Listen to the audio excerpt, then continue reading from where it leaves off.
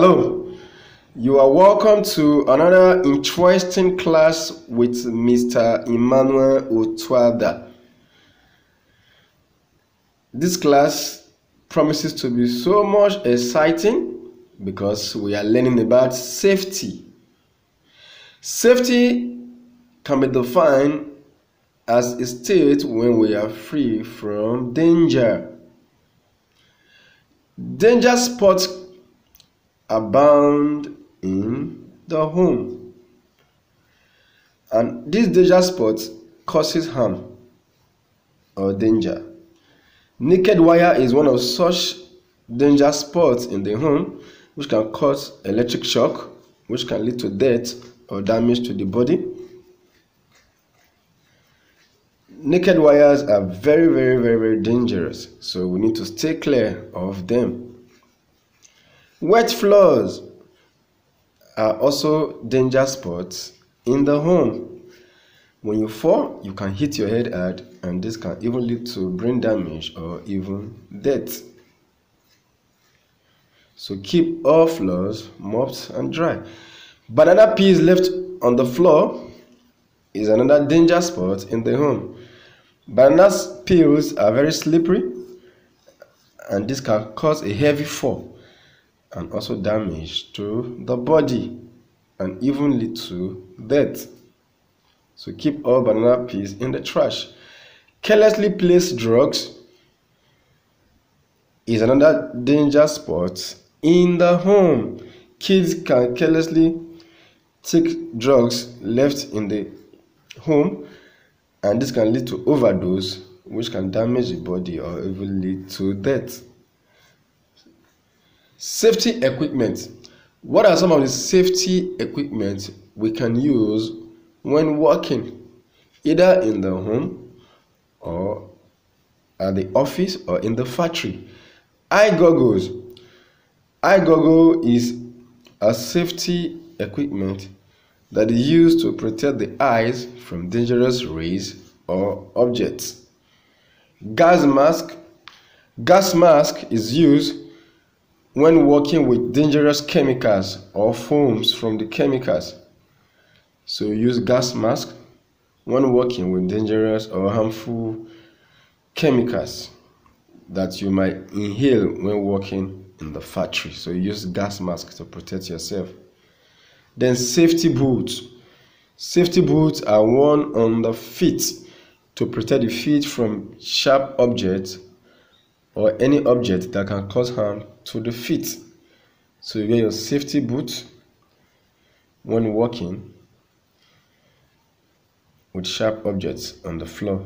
You see, safety boot protects your feet.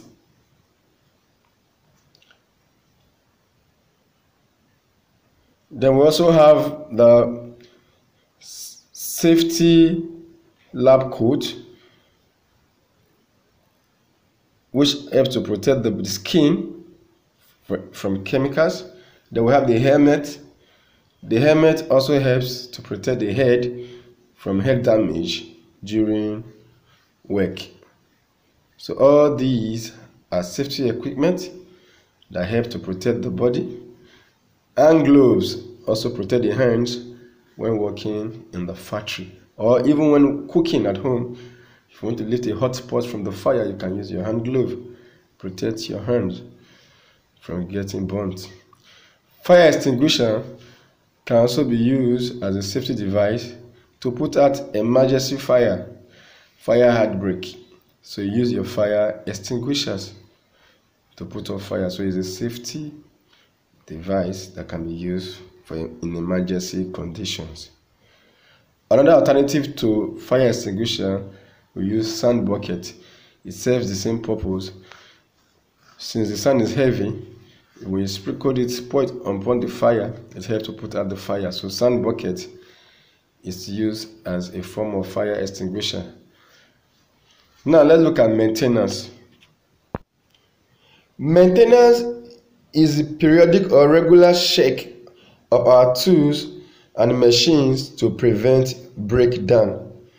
So we check our tools and our materials to prevent them from getting totally spoiled. And we have different types of maintenance. The types of maintenance are grouped into 3 types.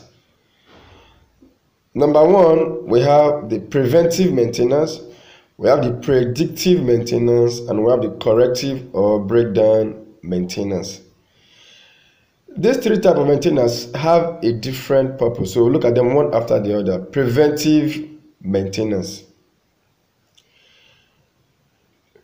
This is used to make a routine or notice the small problems and fix them before major one appears. So use preventive maintenance to check a tool or a machine and you quickly fix it before it results to a very bad problem. For example, if you have a deflated tire, you can easily just pump it or gauge it so that it does not result to total breakdown of the tire. So you do preventive maintenance to avoid your machine from getting totally broken down. So when you do preventive maintenance, it prevents the tool from totally getting spoiled, and this reduces cost of buying a new one. So preventive maintenance is very good in making sure our tools don't get damaged or totally bad. Then let's look at the next type of maintenance, and this type of maintenance is the predictive maintenance. This type of maintenance determines actually when machine maintenance needs to be performed. So predictive maintenance is used to predict when the maintenance should be done. So let's look at the difference between preventive and predictive maintenance. Preventive maintenance is done to prevent the breakdown of a particular machine or a tool. So you do a preventive maintenance to prevent the breakdown of the machine. But on the other hand, predictive maintenance relies on the actual condition of the equipment. So in this case, the machine is still working, but you just want to know that this machine has been working for a long time, so I think I should service it so that it will break down. So you predict that, okay, I've been using this machine for about 6 months now, so it is time to fix it or service it so that it will not break down. So you predict that if I don't service this machine now, it might actually break down. So it's like you are using to guess. Then let's look at the next type of maintenance, which is called the corrective or breakdown maintenance. Breakdown maintenance can be defined as a maintenance that is performed on equipment that has broken down or faulty or unable to use. This type of maintenance is done on spoiled tools or machines. When your generator refuses to start, it has already broken down, so you have to fix it. When you have a broken fence, when your fence falls down, yes, it's already spoiled, so you have to fix it. When your tap head get broken and water is gushing out, you need to fix it. So these are the types of maintenance that we have.